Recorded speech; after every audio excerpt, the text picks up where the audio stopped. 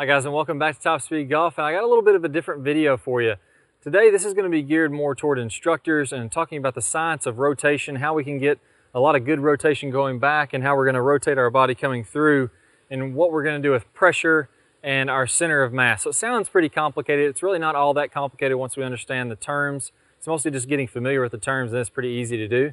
For those of you who are students and just want to listen to this and learn maybe something a little bit different than you've heard before, it'd be great. And let me know, post in your comments below if you enjoyed this video, you want to see more of this kind of stuff, the real science behind what's going on, or if it's a little too boring and complicated. But this is vital information if you're an instructor.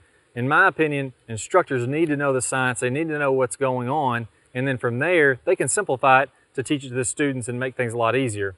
So first, let's talk about the center of mass. And in the golf swing as I'm setting up, let's imagine that I'm perfectly balanced 50-50 weight distribution, which not exactly true for a golf swing, but let's say at a dress I'm sitting here 50-50. Well, you can imagine the center of mass, and it depends on how your body's made up, but that's basically just the center of all the basically atoms and everything that you have, all the mass that's in your body. The exact center of that would be pretty much just below your belly button. A little bit below your belly button for guys, a little bit lower for females.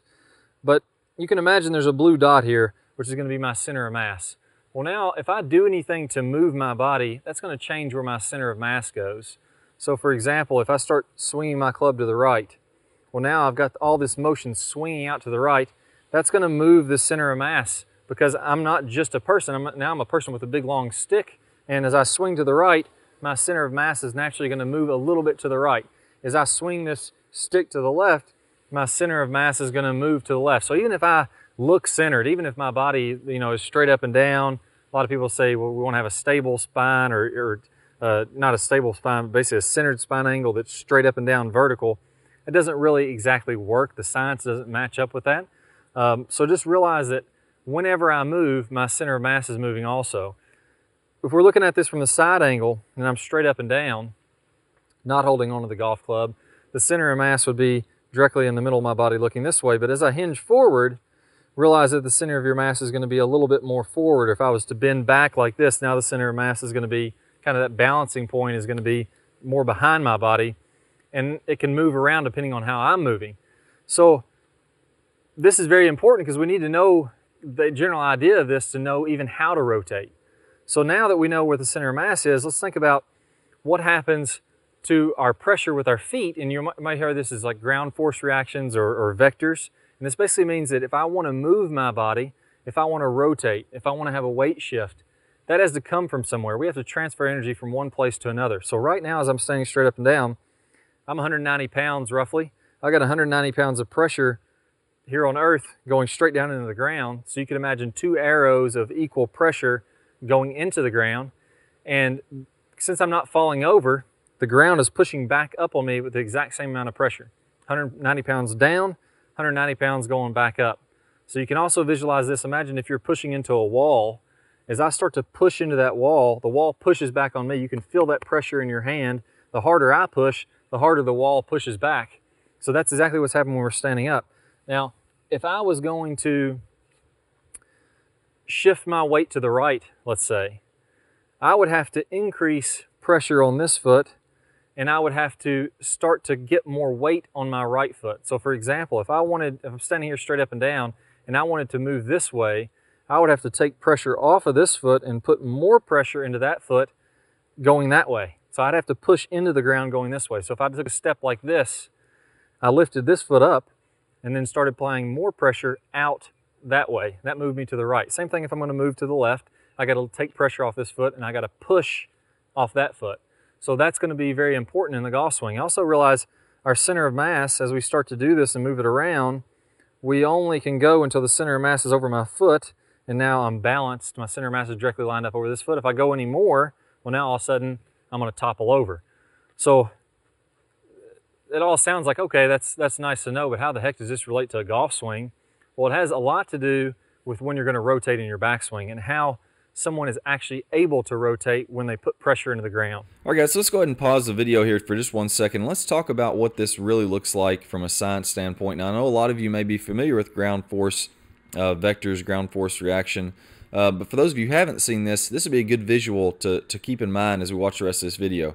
So what's happening here is this is called a vector, and this is showing how much pressure the ground is putting back up into our body. So you see this tall red line here. The longer the line, the more pressure that there is. And what we don't see in this video is the pressure going down into the ground. That would be in the opposite angle at pretty much the equal length down into the ground. So for every action, there's an equal and opposite reaction. The harder you press down, the harder the ground presses back up. So as we start to walk, we'll notice how as soon as this front heel hits, now your pressure is going to change. So we can see this red line is at a shorter angle than this longer red line. So that means this model's pressing harder into the ground with this back foot. And since this line, the ground is pressing back up at a forward angle, that's what's helping to propel him forward. That means that he's pressing down into the ground at a backward angle. So we'll go a few more clicks and we'll see as he starts to transfer the energy forward, now the front foot is going to have a longer and longer line. It's actually pushing back as he's walking forward to help to brace as the front foot hits. And then we'll see as he continues to propel and push off the back leg, now he starts to change that angle with the front leg. Now the front leg's pushing into the ground much harder. The back leg has no pressure. And as we continue to go forward and forward, we're going to see how that pressure changes to where now the vector is pushing him farther and farther and farther forward and propelling him with more force. So what we'll see here also is this little blue dot. That's his kind of center of mass, or general area where the center of mass would be. And as we push against the ground, we're affecting that center of mass. And we're affecting how this would work. So that's what I want you guys to keep in mind as we're sitting and watching this video, is how the ground force changes the way that you move your body and how that would look in an actual, more scientific model. Let's go ahead and get back to the video now. So if I want to make a backswing and I want to rotate and get a good full turn, so a lot of times you probably have students out there, they're doing their backswing and they look something like this. No real shoulder turn, the hips aren't moving enough, the shoulders aren't rotating enough, and all they're doing is just kind of picking up the club. Well, what's happening here is I'm just using my arms to pull the club back, and I'm not using this pressure into the ground correctly to be able to rotate my body. So if I want to rotate my body, what I have to do is I have my center of mass. We can kind of imagine that here again with a blue circle. And I'm going to put pressure, I'm going to get a little more weight on my right foot, and I'm going to put pressure down and out into the ground, and that's going to push pressure back up this way to allow me to rotate. So if you're having someone that's not being able to rotate at all, they're doing this, we need to get a little bit more weight on the right side, and they need to have most of their weight on the right side as early as just the takeaway here. And they need to be pushing that out. So if you're looking at that from this direction, if I want to rotate, I got to get a little bit more weight on my right side, and I've got to push the force vector going into the ground is going this direction. The force vector from the ground back up to me is going this direction, and that's going to allow me to rotate my body. So that maxes out the amount of pressure I have on my right foot, maxes out around halfway back or so. Then it starts to shift over to the left as I begin to push a little bit more off my right foot. So when I want to rotate, here's my center of mass. That force vector has to be outside or on the right side of that center of gravity to get a lot of pressure in there. That's going to allow me to rotate back. Now, same thing happens in the downswing. If I want to rotate on through, how many times have you seen this where you have a student, they bump their hips to the left, they don't rotate on through, and then you see some kind of finish like this, right? So the finish is abbreviated. They haven't really rotated their body. Their hips bump to the left, but they didn't rotate on around. If you're looking at it from this direction, here's contact. You'll see that my hips aren't really open. They're just slid to the left. Well, the reason for that is I haven't been able to put the pressure in the ground properly. That same force vector, let's imagine I'm going to hit right toward the camera now. As I start to make my downswing, if I want to open my hips, I've got to put pressure in the ground going this way, and then the pressure from the ground moves up and back in the same direction to clear my hip out of the way. If I don't push into the ground to rotate my hips, then there's really no way for me to rotate open with much force. And if that force isn't in front of my center of mass, it's it's not going to, or it's going to be very, very difficult to rotate. So now in the downswing, this is why you see very powerful hitters. Look, watch long drive guys. They're going to be shifting to the left.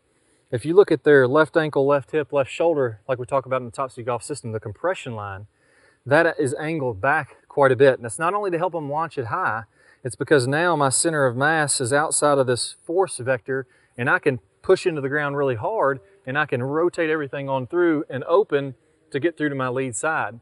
So now, if I take my center of mass and I shift it to the left like this, all of a sudden, I don't really have any force vector. I don't have any way to rotate my body open with a lot of speed. Now I can just kind of twist my body a little bit. I have some pressure into the ground there. It's not impossible to do, but I can't do it with power. So as I'm coming to the left, now I don't really have anything to rotate with. And you'll see, this is why a lot of systems, I won't name any names there, but a lot of systems, as you get to the left like this, your move is to try to rotate open as hard as you can and to lunge the hips forward so that you go backwards to compensate for that. So it's a lot easier if all we have to do is make a little shift, get our bodies slightly tilted back, and now I just drive into the ground to clear my hips and my shoulders and get them rotating all the way on open. So the kind of simplified version, if it was me, I was having a student that was struggling getting rotation and they were just pulling it back with their arms. I would go to the visualization that we're going to get a little more weight on the right side early, and then we're going to push our foot this way to allow us to rotate. That's going to allow us to rotate back. As we start the downswing, as I shift to the left, I don't want to shift too far to the left. My weight wants to go to the inside of my foot, and then I'm going to push out this way, push this way to allow my hips and body to rotate all the way on through to the good full finish. So that's going to look like this going back. Let me do the backswing. Earlier weight shift, pushing this back, good full turn, a little bit of weight shift. My weight starts to shift to the left about right here. And then as I'm starting down, I'm pushing this way to get my body to rotate all the way on around as I'm coming through to the finish. So you hear people say a lot of times, I don't have the flexibility to get a good full turn going back. I don't have the flexibility to get a good turn going through. And what they really mean is I'm not using ground pressure and I'm not using the science to this to get the kind of distance and the kind of rotation that I want. Very, very normal. And knowing this, you don't have to get that complicated when you're teaching your students, but knowing this is now going to make you the guy to go to, because a lot of people aren't aware of this information. So for those of you that are students out there, maybe you just watch this video and you want to work on your rotation, go ahead and work on 100 repetitions. Number one, I'm going to get early weight shift to the right. So I'm going to feel like I'm about 90%. Doesn't have to be that much. We're just kind of using ballpark feelings here, not the exact numbers. I'm going to feel like I'm, let's say closer to 75–80% on my right foot early in the takeaway. And I'm going to push into the ground to rotate to the top. And then as I start to the left, I'm going to push into the ground to rotate all the way on through, but I don't want to slide too much. There is a weight shift to the left, but I don't want to slide on over there if I want to get to a good full finish. Do about 100 repetitions of those in your living room. Get nice and comfortable with that. Then you guys will really be able to go out there and make those good full turns and some powerful swings. Good luck to you guys. I'll see y'all soon.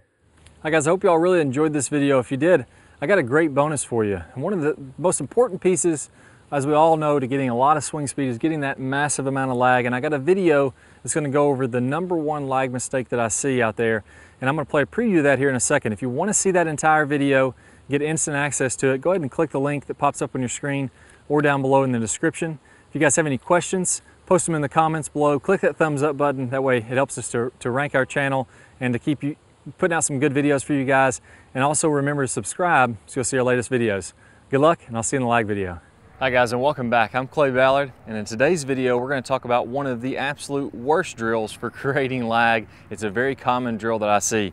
And in this drill, what we're going to do is we're going to set the wrist very early to create an angle of lag, and then we're going to try to hold this throughout the swing. It's one of the worst things that you can do to build lag. I'm going to talk about the science behind why this is the case, and I'm also going to give you a great drill to help you improve your lag, all in this video. Let's go ahead and get started. If I do it this way versus holding that position, exact same thing happens when we're building lag in the golf swing.